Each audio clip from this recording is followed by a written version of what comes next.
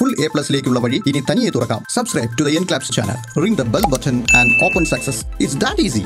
Hey everyone. Today we will discuss about the first quantitative feature of human resource, that is size of population. What do you mean by size of population? Size of population refers to the total number of people residing in a country at a particular time. How can we get information about the size of population? Yes, it is obtained through population census. You may have seen different officials coming to your home and asking about the details like age, sex, number of members in your family, income, your socio-economic status, etc. Have you ever thought why they are doing this? These procedures are carried down by different government officials for the purpose of the collection of population census. Population census are generally conducted to collect information on the number of people in the country, their age, sex, socio-economic status, etc.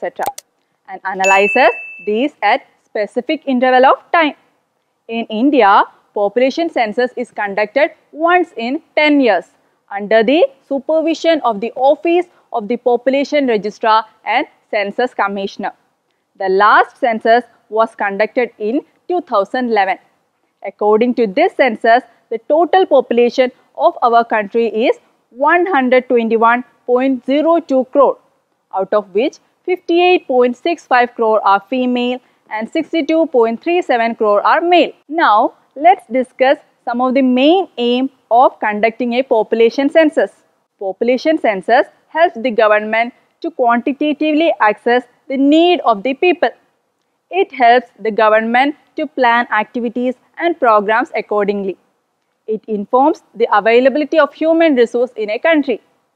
It depicts the extent of basic facilities required by the people.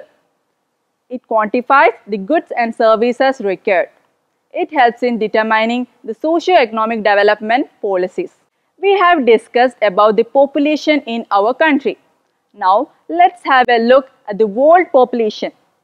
According to the United Nations Organization Report 2014, the world population is 724.4 crores, in which China ranks the first with 19.4% and India ranks second with 17.5%. At the same time, when compared to the land area, India ranks 7th with 2.4% only. If effectively utilized, then India and China have the capability to play a major role in the availability of efficient human resource. From the experience of the countries like USA, Japan and China, we can say that a nation can attain high economic development through better human resource development. Hope you got an idea about this topic.